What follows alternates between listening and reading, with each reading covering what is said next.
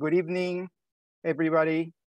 I am Ruben Hernandez Leon, professor of sociology and director of the UCLA Latin American Institute.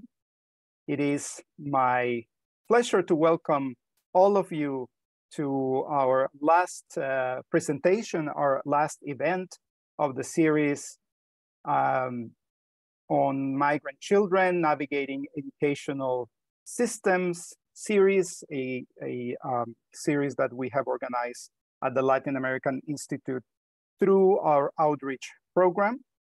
Our outreach program is coordinated by my colleague, Veronica Zavala, who is here and will be handling the Q&A part of the presentation. But for now, it is my distinct pleasure to welcome Silvia Rodriguez Vega, Professor Silvia Rodriguez Vega, who's assistant professor in the Department of Chicana and Chicano Studies at the University of California, Santa Barbara, and author of the book, Drawing Deportation, Art and Resistance Among Immigrant Children, published recently. And Silvia is actually an old friend of the LAI and of UCLA. She received her degree, her PhD at this institution, and we're actually very happy that she's not gone that far from us, just a couple of hours or less from here, and part of the UC system. So Silvia, thank you so much for accepting our invitation to present your work in this important series. Many teachers benefit from and participate of the workshops and events organized through our outreach program. And as I mentioned, this is the last of a year-long series on migrant children who are navigating different societies, borders, and educational systems as they move across and travel between two or more countries sometimes. So Silvia, thank you again and welcome. Thank you for being here. Hi, everyone. It's an honor to be here, to be back. I hope everyone can see my screen, but I'm wondering if it's working. Okay, excellent. Yeah, I'm so excited to be virtually here with all of you. Of course, I want to thank Veronica Zavala and Professor Ruben Hernandez Leon for inviting me and for thinking about this work specifically to the Latin American Institute. So I just want to start by expressing just how happy I am to be returning to UCLA not too long ago. I completed my degree there, and it's wonderful to be back sharing this work with all of you that really took shape while I was a doctoral student at UCLA. So the book just came out in February of this year, and coincidentally, it happened to be Valentine's Day. I did not pick that day for publication, but I thought it was very romantic and beautiful. And in Orange County, there's a bookstore that wrote about the book, and the author talked about the book as being a love letter to immigrant children. And I thought that was exactly right. And so in this love letter to immigrant children, I'm so happy to be sharing it with all of you, and to start by sharing just a quick chapter outline. So these are the various chapters that the book covers aside from the introduction and conclusion. And I really wish that I had some more time to be able to go through each of them.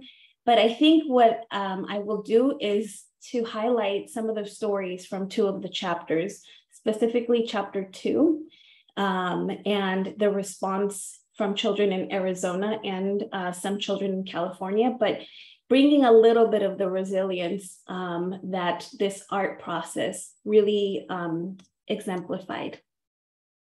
So in this book, I argue that young immigrant children are not passive in the face of the challenges presented by US anti-immigrant policies. Through an analysis of pre-adolescent drawings, theater performances, and family interviews, we can gain key insights into both the impact of the deportation machinery on immigrant children's lives, and how they develop personal agency to creatively respond, manage their emotions, and reimagine the dilemmas presented by anti-immigrant rhetoric and legal violence. The origins of this book started when I was working as an undergraduate many years ago at a community center in Phoenix, Arizona. I was in charge of creating a summer arts camp. And through many workshops like dance, poetry, choral reading, muralism, I took students on a journey of using art. And the final week, we were creating a mural. And I asked the kids, what do you all want to see a mural about? And one of the kids said, can we do a mural about peace? And I said, that sounds like a beautiful idea.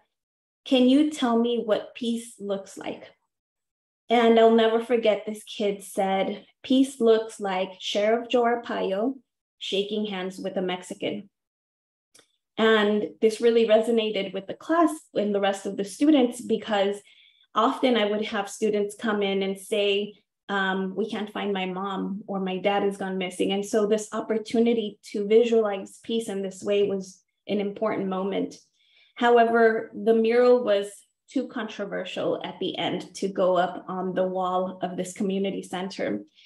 And students were really upset that the mural wasn't going to happen. So I asked them, can you do a drawing or write a poem or a letter about why this mural matters to you? And so this book, all those 15 years ago, really is the culmination of all of this work. And it started with these drawings. And so I'll start by sharing this one. This image was the drawing that first pulled me into this work. It spoke to me in a very profound way. It was like holding a mirror to my life and the life of many other immigrant people. Gabby was 14 years old when she drew this. Her and her family lived along Van Buren Street, which is one of the poorest and most ignored communities of Phoenix, Arizona. She and many of the youth I met lived in a community of mobile homes right across the street from the school and community center where I worked. She would come into the center with a backpack full of homework that we would work on together. Gabby would always volunteer to help me pass out peanut butter and grape jelly sandwiches. One day, Gabby ran into the center with no backpack, telling me that the sheriffs have taken her dad. Because of immigration, she cried. Soon her dad was deported, and her mother struggled to make ends meet. Gabby stopped coming to the center, and she was even afraid to go to school because she thought that her mom would also be taken during one of the raids. Here in this drawing, the sun, trees, and flowers are all depressed, and the people in the house are frowning. The family feels that metaphorically they are living in a cage, unable to have contact with the outside world. Gabby's drawing foreshadows the insidious immigration policies that would continuously become more restrictive, like the reform prisons called family daycare centers, where toddlers were detained with their parents. This image is symbolic of the ways that the US continues to disappear family members or take children away from their families as a means of surveillance, coercion, and control, going from caged childhoods to caged children in the span of just 2 political administrations. This work echoes Laura Briggs's work in her book, Taking Children, and historically repeats the separation, enslavement, and sale of Black children to white families, the detention of Japanese Americans in internment camps, and the kidnapping of Native American children to be, quote unquote, Americanized in boarding schools. These tactics are used to bring hopelessness, despair, and grief to a community and a lineage of people. But Gabby was not the only child I worked with at the community center in Phoenix who wanted to visualize the story of detention or deportation through drawings. Here are a couple more of those drawings. This image is drawn by Laura, who's 9 years old, and it depicts a nighttime arrest of what she labels a Mexican mom and a Mexican dad. where Sheriff Joe Arpaio handcuffs the parents in front of the son and daughter on the bottom right-hand corner. On the left, you see people at the bus stop who are sending hearts and saying things like OMG, bearing witness, but not being able to help. This image with the huge clouds and the big lightning and the huge moon reminds us of what a nightmare might look like. It looks like a dark and stormy night, as the word night is underlined. Similarly, Julio, who's 10 years old, drew this image where a sheriff with paper white skin is handcuffing a brown man, and he's saying, as he says, "Don't take me, I have a family to take care of." And the one arresting replies back saying, "I don't care," with 9 exclamation points. As you can see, the sheriff and his deputies were important figures in the drawings of the children. Also, Cynthia, who's 7 years old, and just at the age of 7 can describe the important nuances of a nighttime arrest of an individual on their knees with a t-shirt that reads, "I am Mexican." She also labels one of the officers as sheriffs, but draws a police vehicle. And so these drawings really bring to the forefront the dangers of just leaving your home or feeling like you're trapped in your home. The last one from Arizona that I'll share now is this one by Omar, who's 12 years old. And accompanying this drawing, he says, "In Arizona, the sheriff, Joe Arpaio, arrests any person that looks Mexican, no matter if they are a US citizen or not. He sends them to jail where they get beat up and treated like animals. That leaves kids alone in the USA, away from their parents to get adopted by a family member if lucky."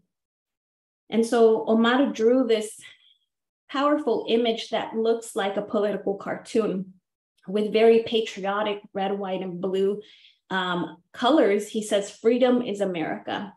And then at the bottom, there's a response to that in a very sarcastic tone with just pencil saying, "Yeah, right." This image of the sheriff really foreshadows or talks about how immigrant children feel dehumanized. For example, you see the sign on the left hand says, "Mexicans are not humans," and he's stomping on a Mexican flag. He also has the word Mexicans on his tie, which is crossed out. And so Omar draws this very satirical image of Sheriff Joe Arpaio with this very large belly. And so this image is a critique about these very patriotic narratives that children receive in schools about the United States and these narratives of the land of opportunity and the land of freedom, while at the same time, their families are being in danger of separation or they feel dehumanized. And so this work in Arizona that you see here led me to create a dissertation project that eventually became this book. Specifically in Arizona, the project was from 2008 until 2011. And during that time, Obama was president. And this work came from various community centers, mainly with Mexican origin children, ages 5 through 17. And I collected 200 drawings. So there's more of a visual arts focus. And then in Los Angeles, California, from 2014 till 2018, what is really important about this time is that it was during the election. And the second year was Trump's first year in office. So this data really gave me insight about children's perceptions pre and post-Trump. And it was a school-based project with Mexican children, but also many Central American children.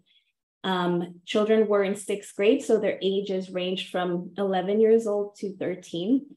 And I collected 135 drawings. However, in California, I did emphasize more the theater and performance component of the project. And to do the project, I partnered with the Los Angeles Unified School District and the Public Art, the Social and Public Art Resource Center in Venice to create an art-based program, but specifically I created the curriculum for a 6th grade theater class that was bilingual, Spanish and English. But I also interviewed children, their family members, and the teachers. I conducted school and home observations, and I recorded every class session, every performance we had. I also had pre and post surveys before the school year started and after. And although I have all of this data, most of it is an analysis of the drawings along with the narratives that came from the interviews and journal entries. And to give you a little bit more insight about the curriculum, because I know many educators are here, these were the 3 aspects that I used to create the 6th grade theater class. So specifically, I used El Teatro Campesino. So El Teatro Campesino was started by Luis Valdez on the picket lines of the United Farm Workers movement in 1965. And the company created and performed actos, or short skits, on the backs of trucks that would drive through farm working fields. And actos were meant to satirize the opposition and to express what people are feeling. I also used Theater of the Oppressed, which was started by Augusto Boal in Brazil. And Theater of the Oppressed is a set of various participatory techniques and games that seek to motivate people, restore true dialogue, and create a space for participants to discuss and take action. I specifically used a technique called image theater and newspaper theater. And what you see here is image theater, people using their bodies to create statues or frozen images. But newspaper theater involved creating skits about the things that we see on the radio or that we hear on the radio or see on the news. I also used Paulo Freire's problem posing pedagogy, which serves to develop students' power to critically perceive the way that they exist in the world. So here students are seen as active agents who are co-constructing knowledge with each other and with myself. This work has various interventions. First, to provide insight about this understudied population, to provide creative tools to counter the effects of toxic stress on students, and to center art as the visual testimonies, positioning children as active agents. And 4, to advance interdisciplinary, critical, culturally sustaining pedagogies. So I want to turn to the California portion of the work. And this comes from chapter 5. And more specifically, here I find that children who are part of mixed status families are deeply preoccupied with detention and heightened anti-immigrant sentiments. However, through the art-making process, educators can facilitate moments of reflection, coping, and resilience. So although there are many stories I want to share, I want to share one from what I said is chapter 5, through the perspective of 2 of my students, Eric and Elisa. During one of our check-in activities, students were sharing their journal reflections and drawings of what they did during the weekend. That weekend happened to be Mother's Day. Students shared about going out to dinner and having celebrations for their moms. I noticed that Elisa was not as animated as she usually was. When it was her turn to share, she showed a cartoon of a woman, and under the image read a sentence in Spanish that said, "I miss my mom so much. I have not seen her in 2 years." Elisa is 12, but made the journey alone from El Salvador to Los Angeles when she was only 10 years old. In LA, she reunited with her aunt and her cousin Eric, who is also in the same theater class. Although Elisa is happy to be in LA with her extended family and to be attending school, she suffers very much because she's unable to be with her mom and depends on Facebook and video chats to keep in touch with her. Eric and Elisa walk to school together every day, but they don't really hang out together at school. Miss Sol, the 6th grade teacher, calls Eric one of the good students because Eric is serious and he likes to focus on his schoolwork. One day when we were figuring out what the word immigrant means, Eric raised his hand and he said, "I know, my cousin Alex." He said, I was so happy that my cousin Alex was coming to the US, but he actually died in the desert. I guess of starvation or thirst, I don't know. We didn't know anything about my cousin until we saw on the news that his body was found on the border. And that day, during this moment, Elisa made this drawing during that journaling activity. Framed by the sun and the moon, the cacti brings us to the setting of the desert, and a small cross with the name Alex is below. However, the most important part of this image is the television set in the center that says the name of the news show, Primer Impacto, or translated as First Impact. And it literally was the first impact because this is how they found out that Alex's body had been found. This drawing is an altar, an homage to the life of Alex, a way of remembering. Here, Elisa commemorates the life of her cousin. And this isn't unlike the many murals, t-shirts, social media posts, songs, or street altars or ofrendas that youth in many inner city communities have to create to remember. When reading her journal entry that accompanied this drawing, she said, my cousin was a great person. My aunt loved him a lot. He did not want her to work so much. Weeks passed since he left. We knew he was walking through the desert, but we did not hear from him. The news was also broadcasted in El Salvador. We could not believe it. Months later, they sent his body back. My aunt buried his body without telling anyone. Until this day, it causes us a lot of pain to talk about this. Rest in peace, Alex. This moment of journaling provided time to reflect, and the drawing allowed for processing, and the sharing with each other allowed for coping. This gave Eric and Elisa the space, time, and permission to talk about what was not to be mentioned at home.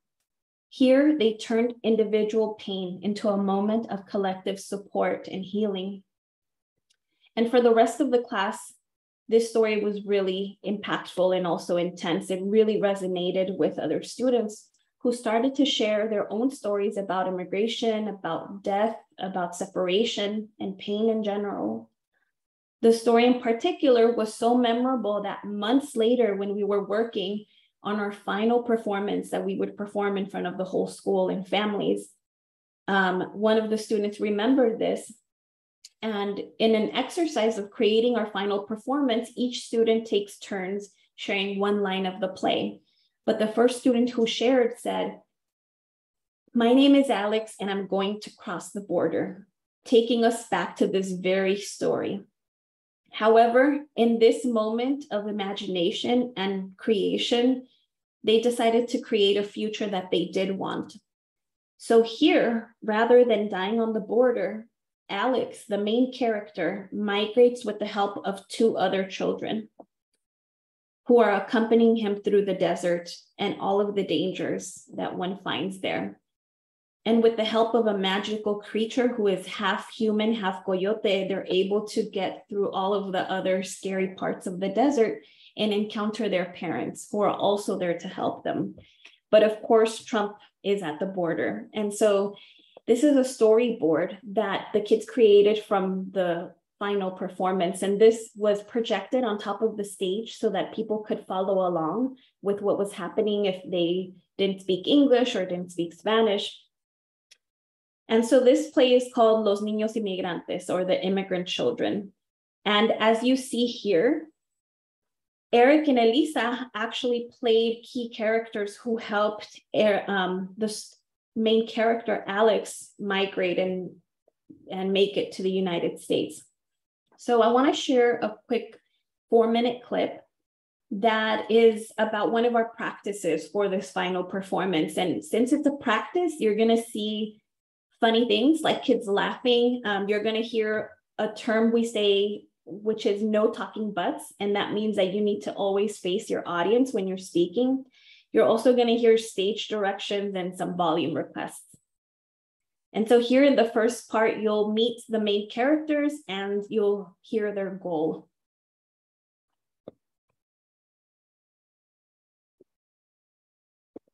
name is brother Alex because Argentina. Hi. Hey guys, and today we will try to visit our parents.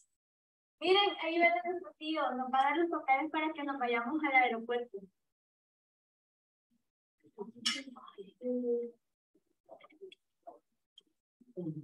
Louder, talking about.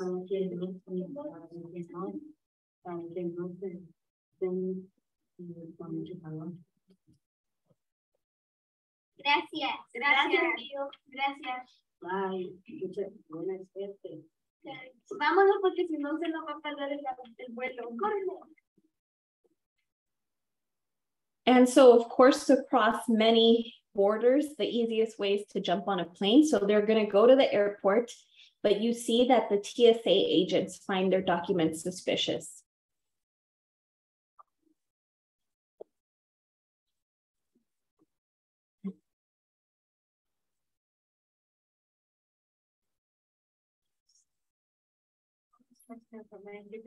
Yes.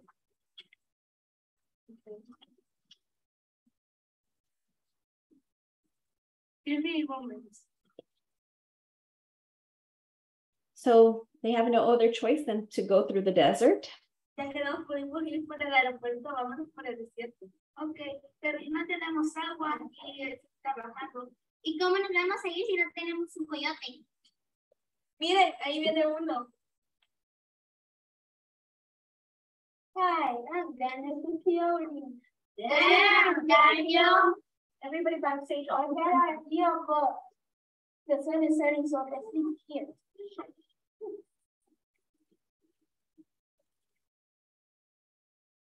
There is snake.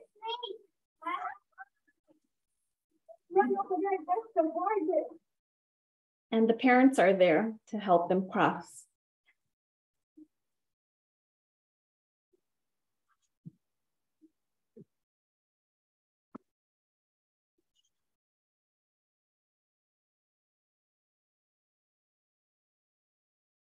¿Dónde son mis hijos? And you have a bad idea. What if someone kidnapped them? I don't know what to do. I know there's a security guard. I know. Let's make a plan that they're gonna come.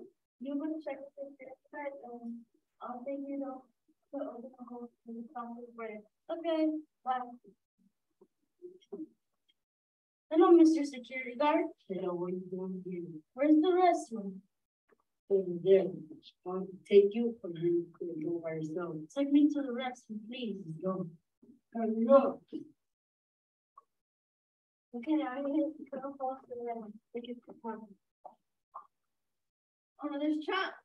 But of course, Trump is there to check on the border wall, but finds a security guard missing. So here is the border.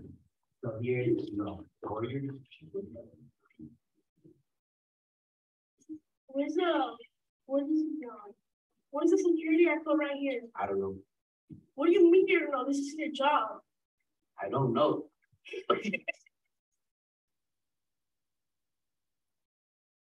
You're fired. Why? No.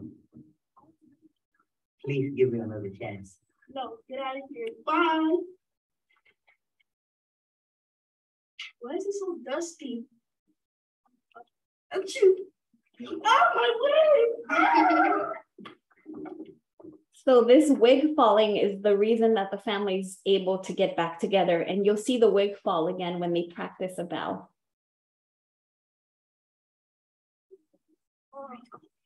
Viejo, vete para acá, ya vinieron los hijos. Este es un nuevo hogar. ¡Hijo! ¡Tío!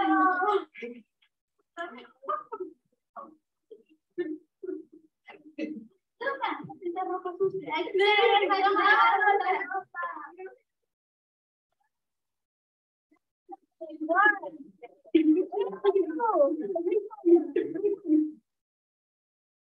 So I include here in this clip when they're practicing a bow, because you see that, again, when the Trump character bows and the wig falls off, it makes the kids around them laugh. And when this happened during our performance, it was the moment that the audience started laughing uncontrollably. So people were laughing and clapping. And it was a really important moment because it was when everyone lost fear. To them, This was the reason that the family was able to come back together.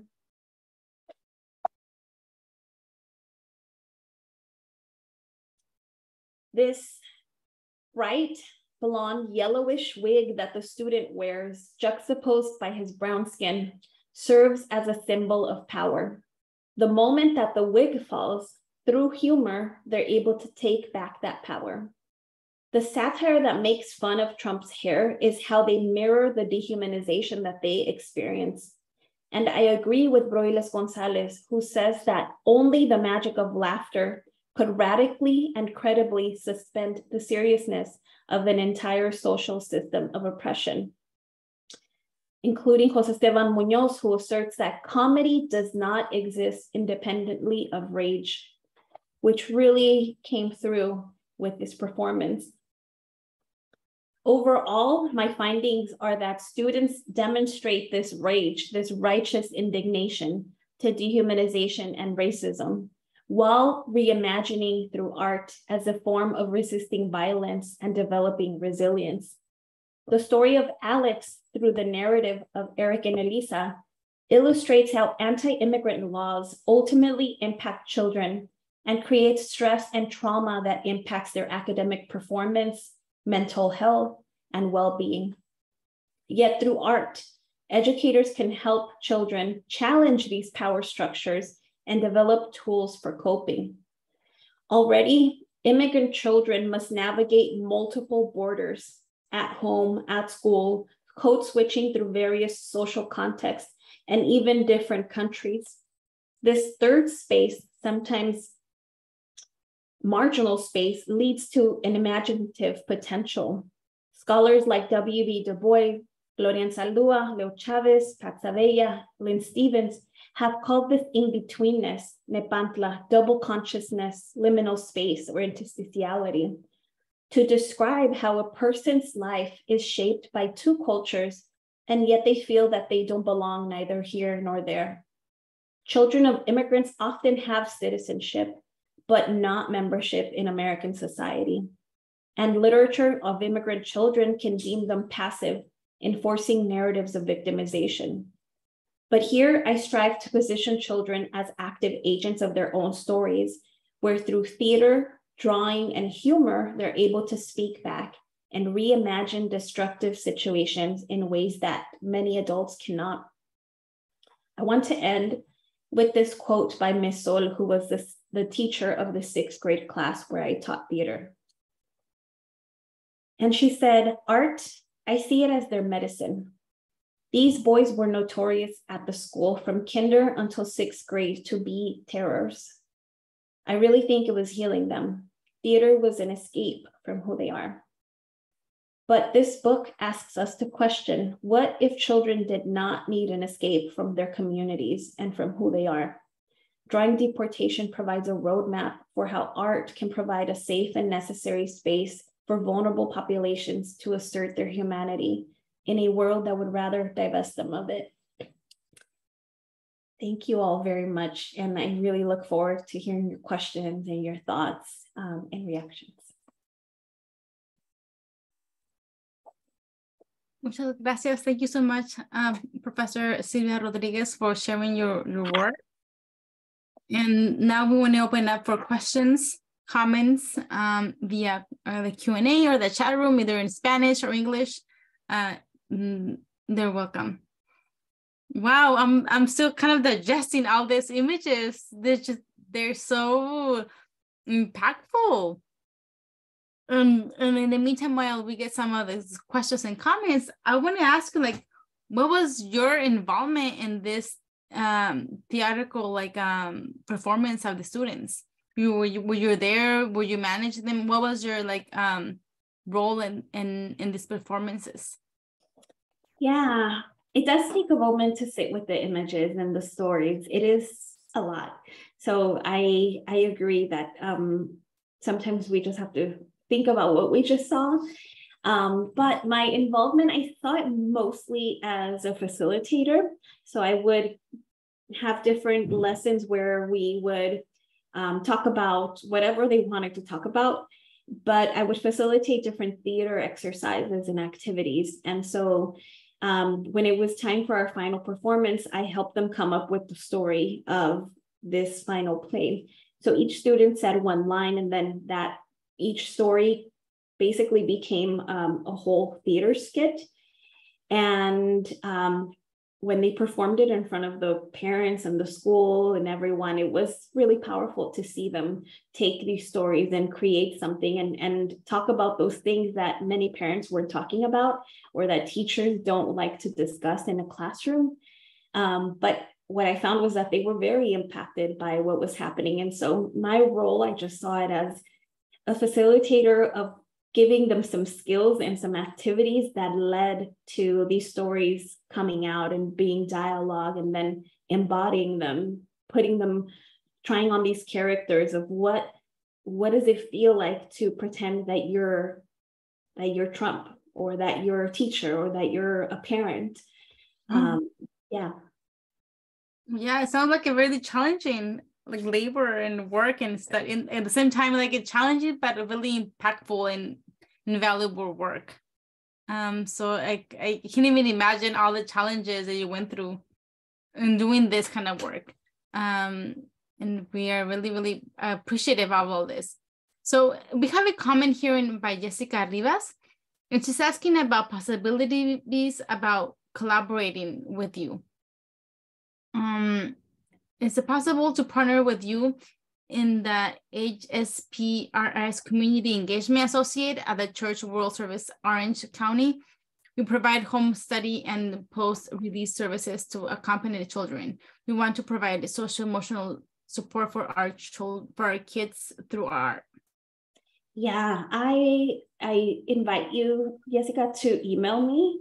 I definitely can partner with you, and I want to know more about what you're doing. So please email me.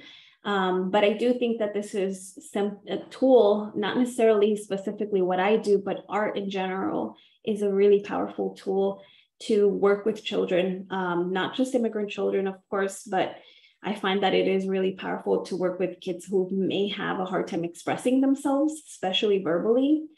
And I also want to add that the kids that I worked with were really concerned about many topics. They were talking about climate change and bullying and so many things. So it was a tool to facilitate dialogue about all aspects of our society and things that they contend with on a daily basis. But of course, I gathered the stories about immigration and presented them all together. But it is a really beautiful tool to use when working with young people. So please email me. Well, thank you for sharing. Joan Beltran. And I think you have access to view the questions, but I'll read them for you, just for everyone else who don't have access to this, they can hear the question. Joan Beltran. Okay, now that that's how the way it is now. Your work is amazing. That's one piece of wisdom you offer to academics in training who want to turn their dissertation into a book. Thank you, and I'll be emailing you. So it's more of a compliment. Thank you. And I love the damn Daniel, because that, and one of the things that, I'll add is that it is a really terrible, heartbreaking topic when we're talking about children who are afraid of family separation or who have experienced it. And I think that the activities of using art and drawing and journaling provide moments of relief from all of that through, for them, the Damn Daniel video, for those who don't know, is a video that became viral on social media about somebody's shoes. And this character called Damn Daniel was like something that was going on a lot. And so the kids plugged it into the skit. And I just let them have the freedom to make things funny that maybe weren't funny or that they thought needed some humor. And it ended up being a very powerful medicine to these really hard conversations. Definitely. Well, thank you. We have another common question from Reina Rodas. Do you have any upcoming projects, anything you were currently working on, or what to tackle next? Loved hearing about this. Really incredible. Thank you, Reina. Yeah, I mean, right now I'm really excited to be sharing the book with all of you and with as many people as possible, because one of the things that I promised myself internally and to the kids that I was working with was that I wanted as many people to see these images and know these stories, because I feel that their stories and their images and their narratives are worthy of being known. And so right now, my biggest priority is to share this work with as many people as possible. But I'm also continuing to work in areas of art and immigration. I'm collaborating with an organization called Define American to understand the needs of undocumented artivists.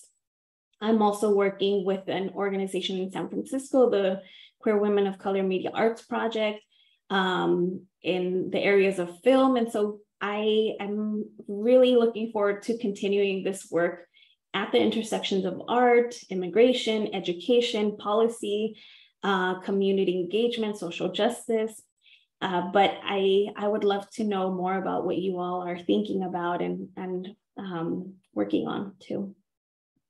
Yes, definitely. From Paloma Villegas, thank you for sharing your amazing research. How do you navigate the consent process with children and families? But you navigate with the consent process with children and families, particularly because of videotaping families' precarious immigration status? Yeah, I think that's a really powerful, important and powerful question, because the IRB process was quite extensive working on this project, specifically the California one, because they are a vulnerable population, not just immigrants, but from mixed status families. Some other family members are undocumented, some of them are undocumented. They're minors. There was a lot of building up to this project, not just in terms of having the forms that I needed or the permissions, but in thinking about ways that I would work with them that would not endanger their lives, specifically because of their immigration status. And so that involved not collecting signatures, not keeping any of their addresses or names or phone numbers. One of the questions I get a lot is, what do the kids think about this years after, you know? But because of the IRB process, I wasn't able to keep in touch with them. And so, you know, these were some of the precautions that I had to take. And in addition to that, having my own training and working with the school psychologist, like school counselor, working with a drama therapist, and also training myself to have trauma-informed tools that wouldn't re-traumatize or open up things. And if that happened, having the tools and resources that children and families need to navigate some of the things that would come up that aren't so positive and that are hurtful and stressful. Oh, sounds like a lot of work on your end, for sure. Yeah, it was a lot of work, but it was necessary to be able to do the work in an ethical way, which I think is really important. Definitely. So moving on with some of the other comments, questions from Denise Lopez. Was it possible to incorporate pro bono immigration assistance for the parents to find out if there were any possibility to address their immigration status? Likewise, was there any possibility to provide counseling into deep emotions students and parents to go through? Yeah. You know, I feel like schools are so drastically underfunded that the resources, both from a legal standpoint and from a mental wellness standpoint, aren't there in general, let alone art classes. So often the schools where you go, art isn't an existent class and something that is often done after school. And so often these schools don't have resources, but there are community organizations that do pro bono work. And I would direct parents to those organizations, specifically the ones in LA. I also, if parents needed to translate things or to, I made myself available in those ways, but I also had a list of resources to connect them to. But it is sad that those resources aren't already at the school in many of the schools, specifically in inner city communities. Yes, so it sounds like it's part of the reality of many school districts, the lack of resources, it's not until someone comes in and do the kind of work that you're doing that you realize all these other resources that are lacking that you would give for granted before. Absolutely. So, yeah. So Maria Salazar, how many children unite with parents after they arrive to the U.S.? Who financially responsible for them? I'm not sure how much you can respond to Maria Salazar, who's actually like one of our really active teachers here in the LAUSD community. Yeah, I think that's a hard question because we don't know, because it is a population that is quote unquote under the shadows and doesn't have status. Often we don't know exactly how many are arriving, and we don't know many of their stories.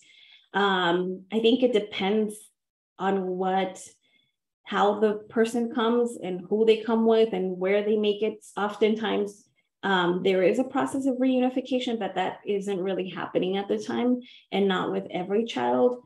I think the financially responsible piece is interesting because wherever they actually land, if they are with extended family members, it's often with them. Often family members are sending money for the child.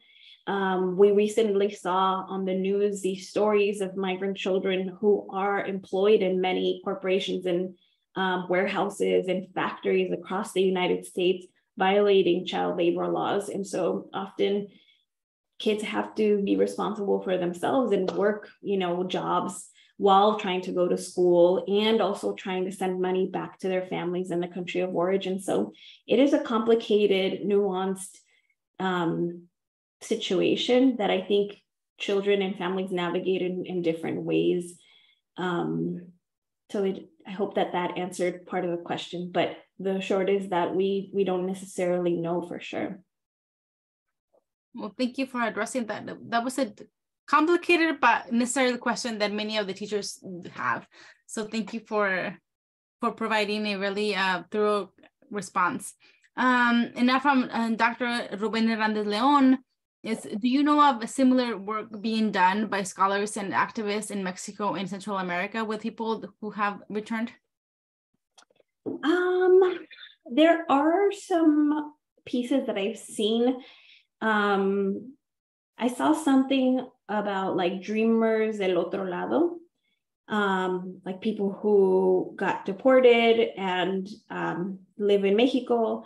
And there's a campaign of moms of dreamers del otro lado, so parents that get deported and are also organizing on the other side of the border. There's a project out of UC Davis that has a mural project of undocumented veterans that got deported, which is also, a whole nother layer of nuanced military situations of folks who often have gone to wars and get deported after that time. And so these stories are painted on the border wall. There's these digital humanity projects that are really powerful and beautiful. And I think there's an exhibit or a documentary along with that project. But in terms of drawings and children, I would love to know if you all know of people in Mexico or Central America that are working on this project or something similar, not necessarily maybe using drawings, but art in general. I think that would be something I would like to know if you all have any information about it. Yes, definitely. So Phil, anyone in the who's listening, who's currently joined, please feel free to continue sending your questions, comments via the chat. Something that I was really curious that you mentioned that other topics came up during your research other than immigration. Like you mentioned something about climate change and other topics. If you would want to we have a few minutes left, if you want to share some of those topics that came up from this study. Yeah. So one of the things that I would do is that I would ask kids to watch the news. And then when we would meet, I would ask them, what was the most important news story that you saw? And often they would talk about, most of the time, they were talking about the border wall, because this was during the time of the election, and the rhetoric in the media was who's going to pay for the wall and all of that. And so kids would come and talk about that. But oftentimes they also would want to talk about like North Korea and Syria and these very like foreign affair matters. And that was really surprising, because they wanted to talk about what the country was going through, what the world was experiencing. They also talked about fun things like drawing, like going to parties, about their favorite foods. So honestly, it would be about so many things, but because they are first and second generation immigrant children, they often would lead back to immigration, and specifically to Trump, who was always on the news. And so we would talk about him, and there are many drawings that portray him. But it's interesting because the kids in Arizona also mostly mention Sheriff Joe Arpaio, which to me has a direct relationship with this figure of Trump and Sheriff Joe Arpaio. And in fact, Sheriff Joe Arpaio was the first person that Trump pardoned during that pardoning period. And so these two figures were really prominent, more than any other person in their lives, and which, really telling. Yeah, definitely. Well, what are revealing data? By far. Thank you so much for sharing this. And we do have here question, comments by Dr. Marjorie Orellana from UCLA. Thank you for your thoughtful and work making children's perceptions and experiences of migrant threats of deportation more visible to the world. Could you offer suggestions for how teachers should respond to children's words or art, ways that won't further traumatize? Or what might you suggest how to create safe spaces in classrooms for these conversations? Could you say more about the theater activities you used?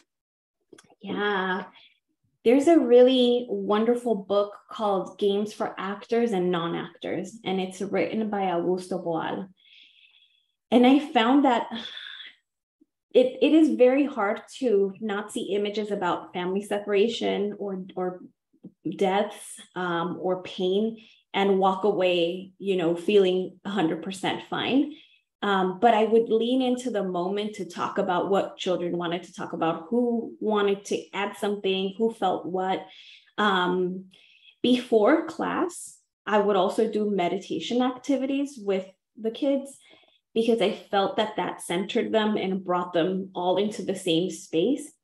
But there's a lot of data on meditation and different activities that are meditative, like drawing and like other art forms that provide that the nervous system to be balanced. And so I would make sure to integrate some of those activities.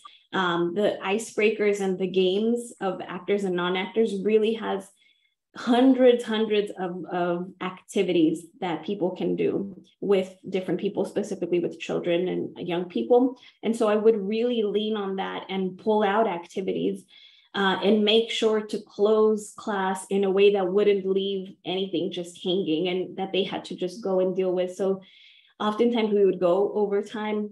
I would stay after with kids to talk about some of the things that would come up. But I would say that the biggest tool was probably the journals that they kept, because there I felt that they could process some of that more deeply. But I think this is a really important question and so necessary to keep at the forefront. No, yes. Thank you so much for such a prompt response. From Allison Caesar, did I hear that you say something about images painted on the border wall? Where do I find more information from a middle school museum studies class? Thank you. Yeah, I would look at UC Davis humanizing, I can't remember what it's called. I'm gonna look it up right now, but it is a project that is coming out of a few departments there, and they work with folks on the border and have done these the murals that I was describing, but I'll look for the name and share it in the chat. Well, thank you so much, Dr. Silvia Rodriguez Vega, for this resource. And I know we're getting closer our time. And I just want to ask you if there's anything that you would like to share with us that you haven't shared yet regarding this new book that you just published. Any data or any anecdote that you would like to let us know about, or any especially more focused to our teachers that we have here in the audience, which is the majority of our audience, K-12 teachers here in Los Angeles area, that their population, their students that they work with are immigrant-based students. Yeah. So before answering that question, I want to say for Allison, if you look up Dr. Lisbeth de la Cruz Santana, she is one of the, I think, research assistants that it was part of that project and has published some information about the border murals that I was talking about. But in terms of what I would say specifically for teachers, I think I found very powerful to combine ethnic studies, Chicano studies, Mexican American studies into some of the more formal education pieces. I found that it was very powerful to introduce kids to El Teatro Campesino and to the long lineage of using art to talk about social issues and things that were happening. And so I felt that provided an opportunity to think critically and to see how maybe they had things that they wanted to discuss and talk about. And so I would say that there's something there with that combining those two, which is really powerful, but also to look into the mindfulness practices. I think that is where I personally would like to see education lean towards, because I think that especially after the last couple of years that we've had, it is so essential to think about the wellness of our students, not just their mental wellness, but overall wellness as human beings.